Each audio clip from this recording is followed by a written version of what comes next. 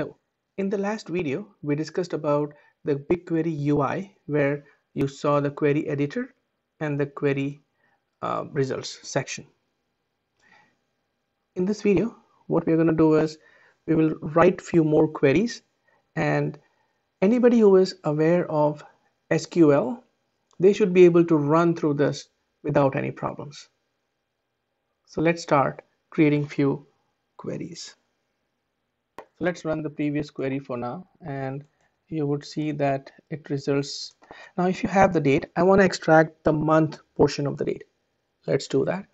So let's click on compose a new query, and this is the statement. So select format underscore date %p %y. This is for month, this is for year, and date is this date as month.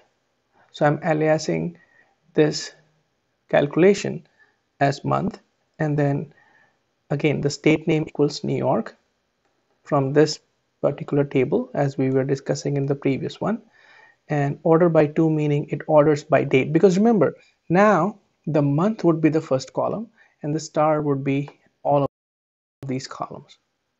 Let's run it.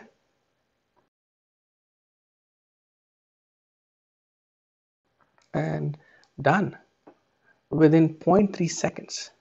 Of course, there were a number of 82 records only. So month, date, state, FIPS code, confirmed cases, and the number of deaths in New York State. Very simple. Let's do another query. We are going to calculate the number of cases by month.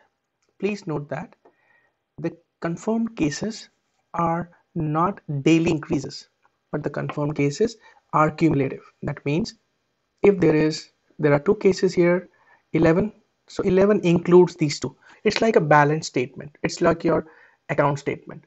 Every day if you have a statement, it is not for that day, it's cumulative to that period. It's a snapshot fact. So let's understand this. The 610 here on March 14th does not mean that on that day there were 610 cases. No, the cumulative up till that point were 610. So if I have to find out monthly how many cases, I have to look at the 31st of March.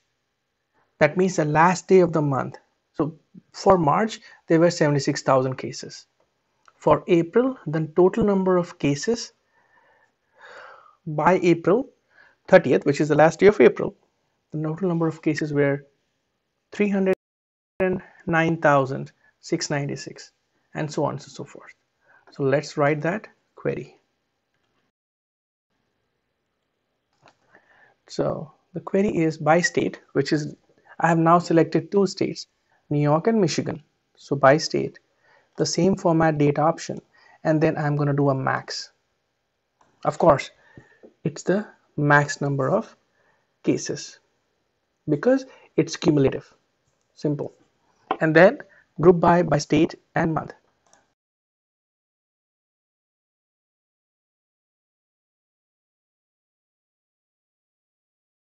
Say run.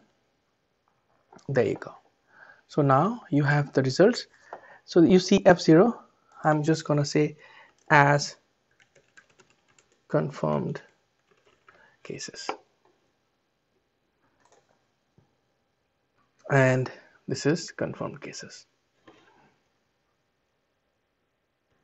Let's create a view. So to create a view, it's very simple.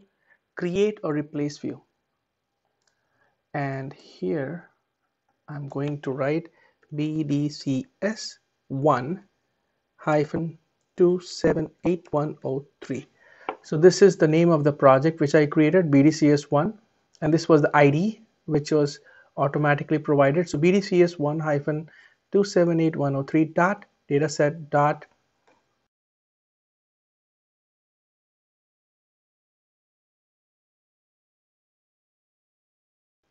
so you need to create a data set. So click on the BDCS1 and click on create dataset.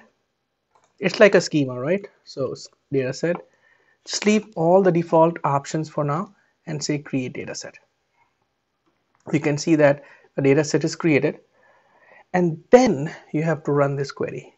So click on run, and you say that you can see that a view is created.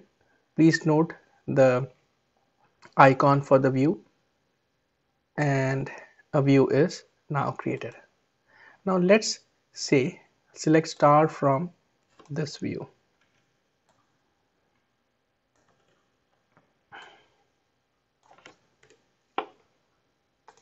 and here you go. You would see statements running off the view.